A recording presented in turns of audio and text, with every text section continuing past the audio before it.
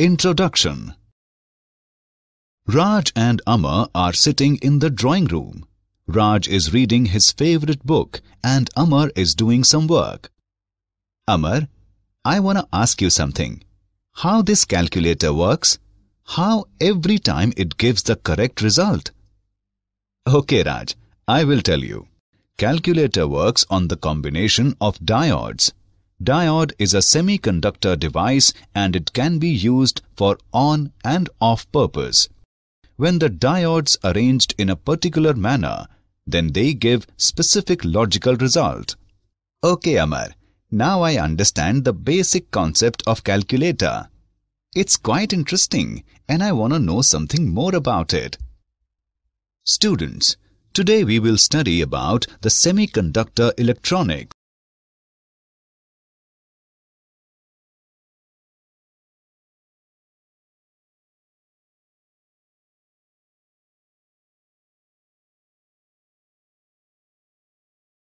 Objectives. At the end of this lesson, you will be able to know about energy bands in solids, define insulators, semiconductors and metals, understand intrinsic and extrinsic semiconductor, define N-type and P-type semiconductor, understand P-N junction, describe semiconductor diode, analyze forward and reverse biased junction diode, analyze VI characteristic of PN junction diode, define rectifier, explain Zener diode.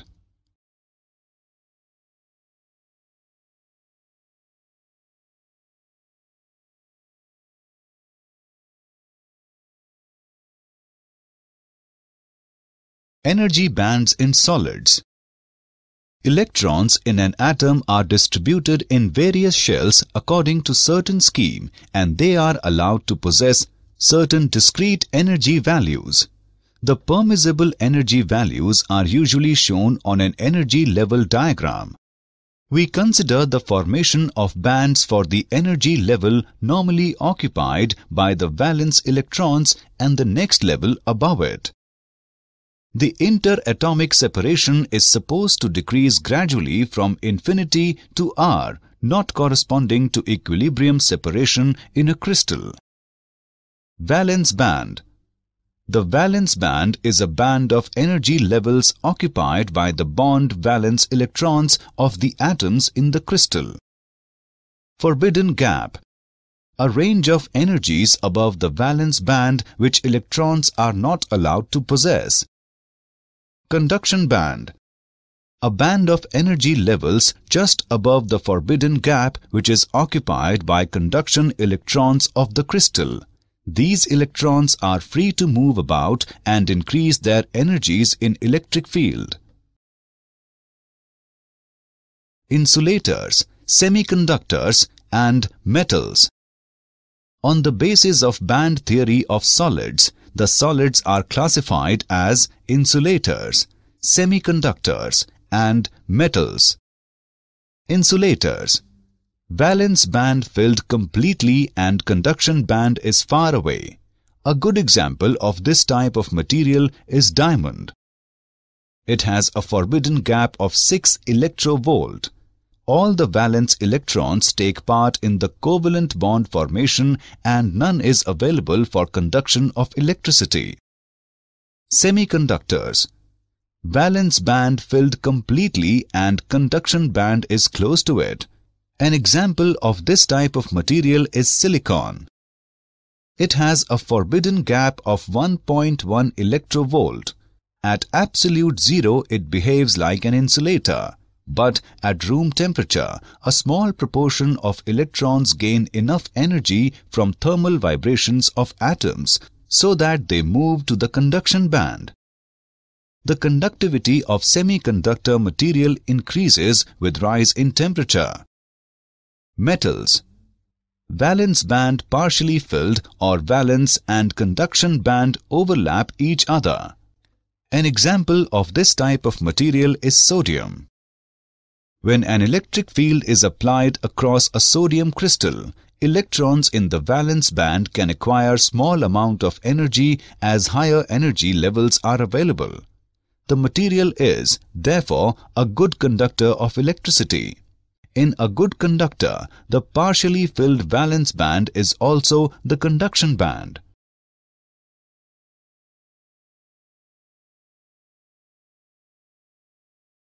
Intrinsic semiconductor. Intrinsic semiconductor are those in which impurities are not present and therefore called pure semiconductors. In these semiconductors, few crystals defect may be present. When a semiconductor is taken at 0 Kelvin, then it behaves as an insulator and conduction occurs at higher temperature due to thermal excitation of electrons from the valence band to the conduction band. For example, germanium and silicon. Let us consider silicon, which has 4 valence electrons. In order to gain stability, it has to make 4 covalent bonds. The electrons which are participating in the covalent bonds are known as valence electrons. If some energy is supplied, then covalent bonds break. Electrons will come out and move freely, resulting in the formation of vacant sites in the covalent bonds. These are known as positive charge carriers, named as holes. The number of conduction electrons will be equal to the number of vacant sites in the valence band.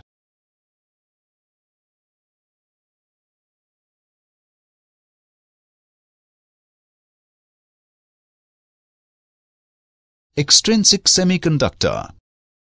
The extrinsic semiconductors are those in which impurities of large quantity are present. The impurities can be either of third group elements or fifth group elements. Based on the impurities present in the extrinsic semiconductors, they are classified into 2 categories. N-type semiconductors. When a pentavalent impurity is doped in a pure semiconductor crystal, then the crystal is known as N-type semiconductor. P-type semiconductor. When a trivalent impurity is doped in a pure semiconductor crystal, then the crystal is known as P-type semiconductor.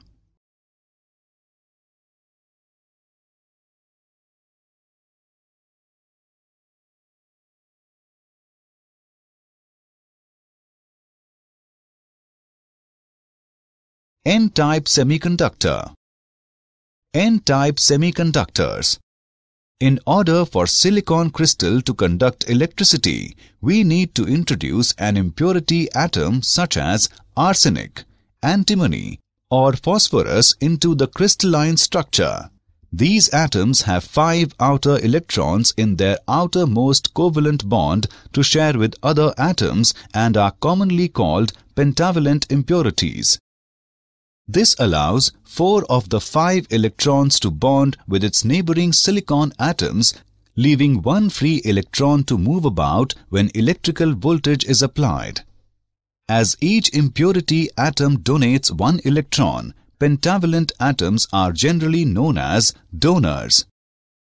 The resulting semiconductor material has an excess of current-carrying electrons, each with a negative charge, and is therefore referred to as N-type material, with the electrons called majority carriers and the resultant holes minority carriers.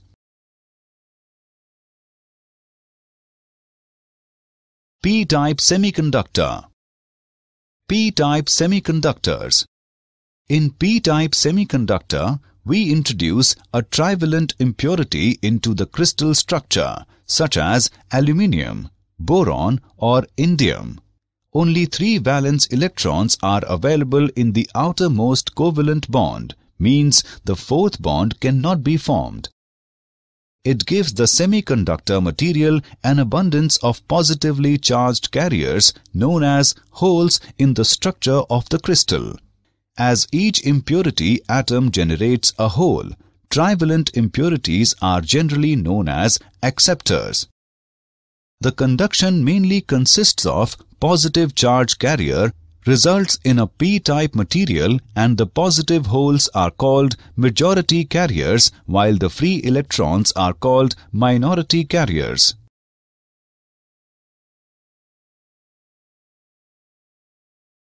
Example on semiconductors. Let's take an example on semiconductors. A semiconductor has equal electron-hole concentration of 6 into 10 raised to the power 8 per meter cube. On doping with a certain impurity, electron concentration increases to 8 into 10 raised to the power 12 per meter cube.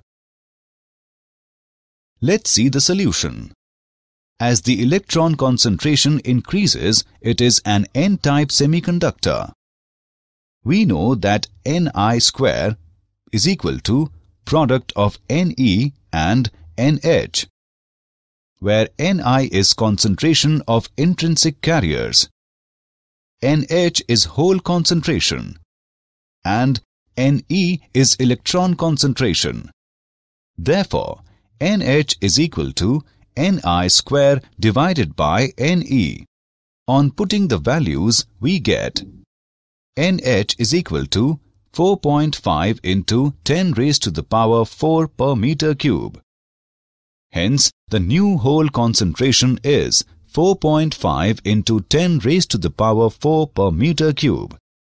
With the doping, energy gap decreases. P-N junction.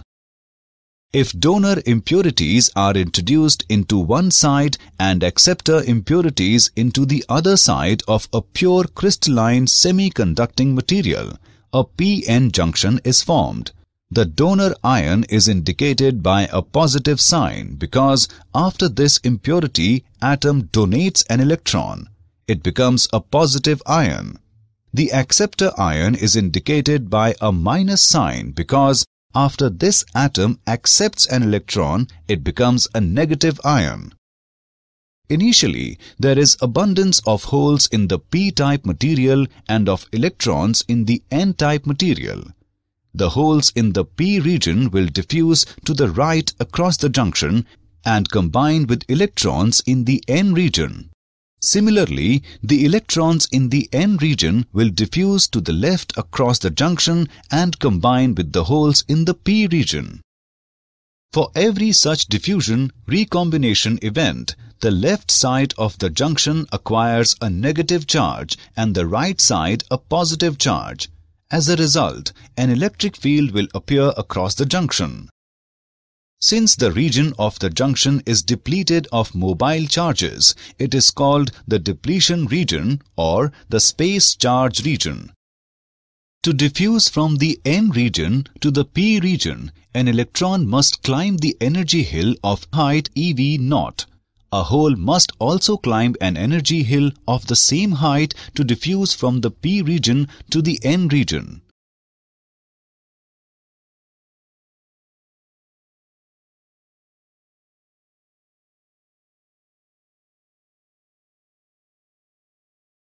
Semiconductor diode. A semiconductor diode is basically a p-n junction with metallic contacts provided at the ends for the application of an external voltage. It is a two-terminal device.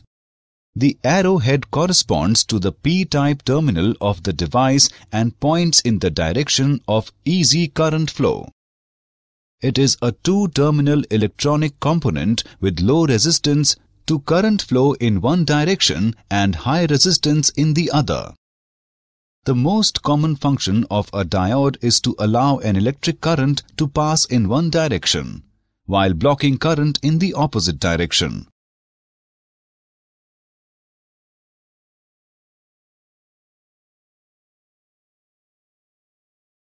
Forward-biased junction diode. When a diode is connected in a forward bias condition, a negative voltage is applied to the n-type material and a positive voltage is applied to the p-type material.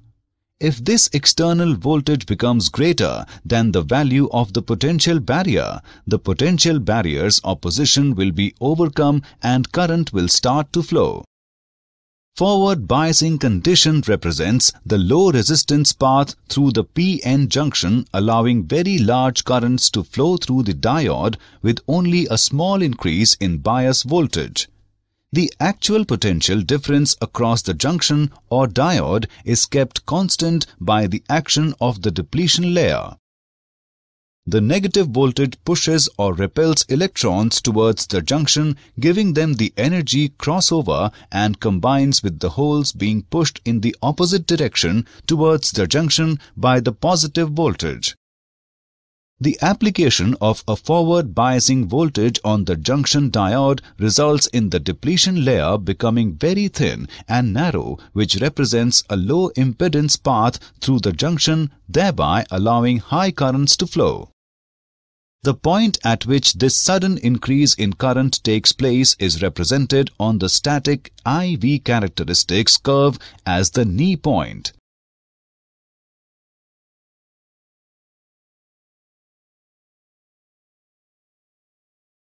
Reverse biased junction diode. When a diode is connected in a reverse biased condition, a positive voltage is applied to the N-type material and a negative voltage is applied to the P-type material.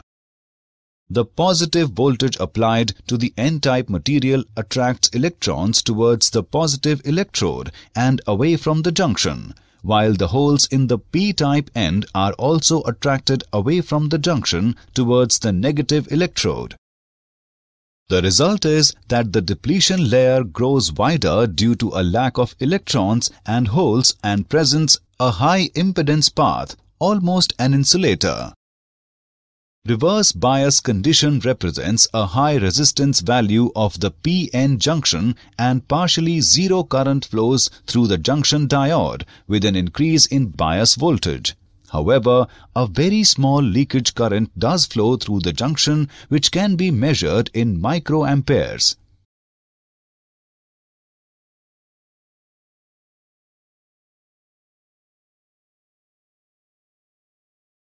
PI characteristic of PN junction diode. In forward bias, the current first increases very slowly till the voltage across the diode crosses a certain value. After the characteristic voltage, the diode current increases exponentially, even for a very small increase in the diode bias voltage. This voltage is called the threshold voltage or knee voltage. For the diode in reverse bias, the current is very small and almost remains constant with change in bias. It is called reverse saturation current. At very high reverse bias, the current suddenly increases. This voltage is called the breakdown voltage.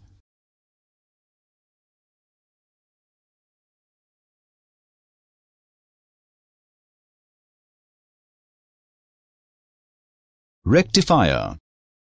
The process of conversion of alternating current into direct current is called rectification, and the circuit for this conversion is called a rectifier. The crystal diode is used as a rectifier.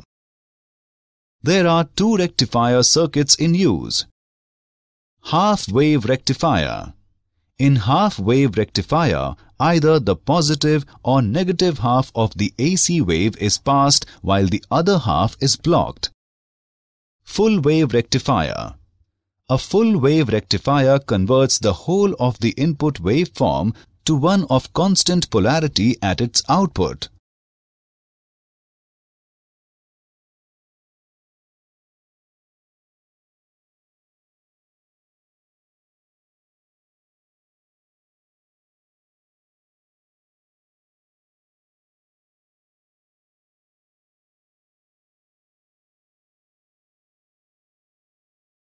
Half-wave rectifier.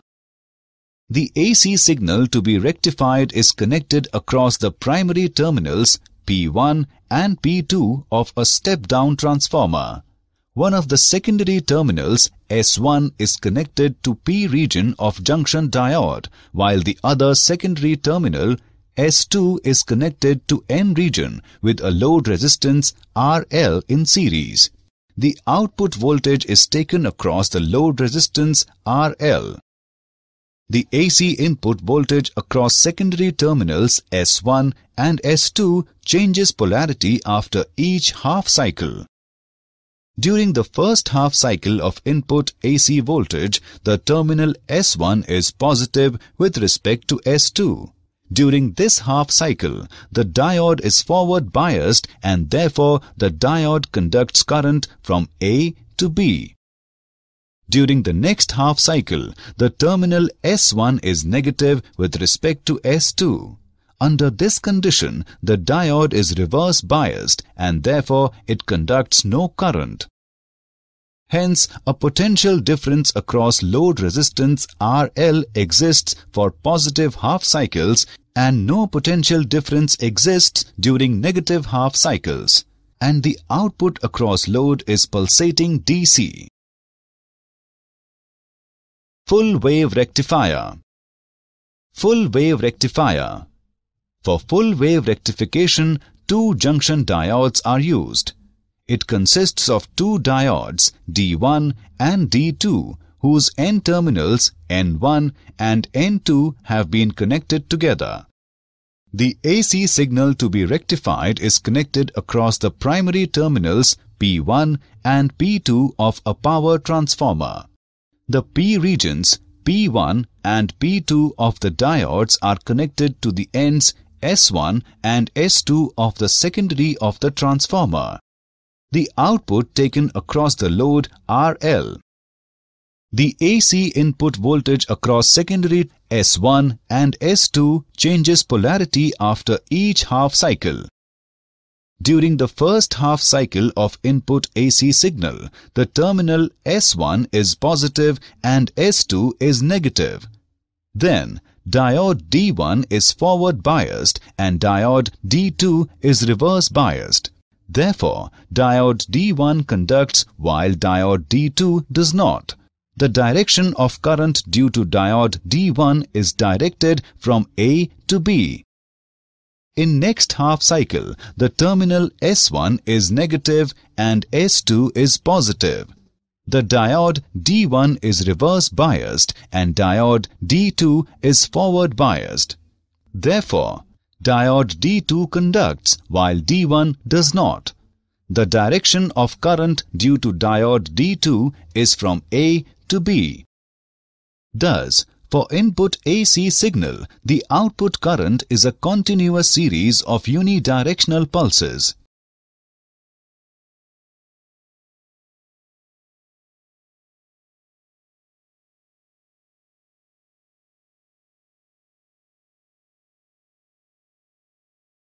Zener diode. A Zener diode is a reverse-biased properly doped crystal diode having a sharp breakdown voltage and operated in breakdown region. When the reverse bias on a crystal diode is increased beyond a critical value called the breakdown voltage, the reverse current increases sharply to a high value. The Zener voltage depends upon the amount of doping. A lightly doped diode has a higher breakdown voltage. The main characteristics of Zener diode are: when forward biased, its characteristics are just like those of ordinary diode. A Zener diode is always reverse biased. When reverse biased, a small reverse current flows through it. This current remains constant up to a certain critical voltage called turnover voltage, and then current increases rapidly.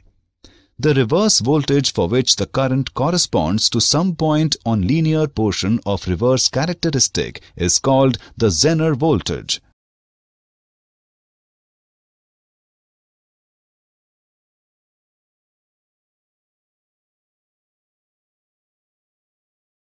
Did you know?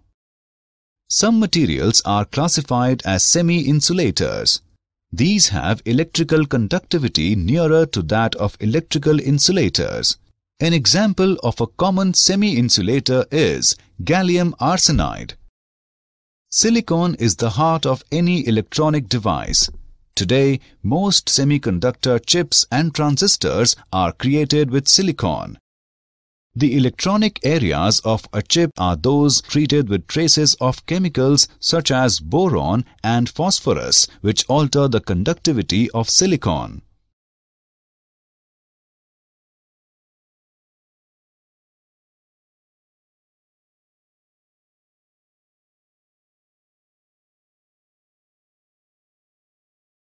Summary. Let us summarize what we have learned. In a semiconductor, valence band filled completely and conduction band is close to it. The conductivity of semiconductor material increases with rise in temperature. Intrinsic semiconductors are those in which impurities are not present and therefore called pure semiconductors. In p-type semiconductor, we introduce trivalent impurity to the crystal structure, such as aluminium, boron or indium. If donor impurities are introduced into one side and acceptor impurities into the other side of a pure crystalline semiconducting material, a p-n junction is formed.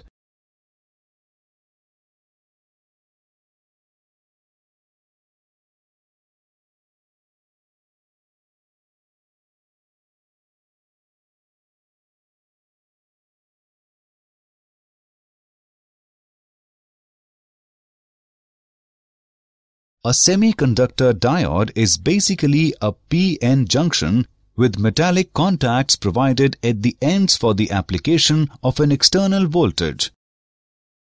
The process of conversion of alternating current into direct current is called rectification, and the circuit for this conversion is called a rectifier. A Zener diode is a reverse-biased, properly doped crystal diode having a sharp breakdown voltage and operated in breakdown region.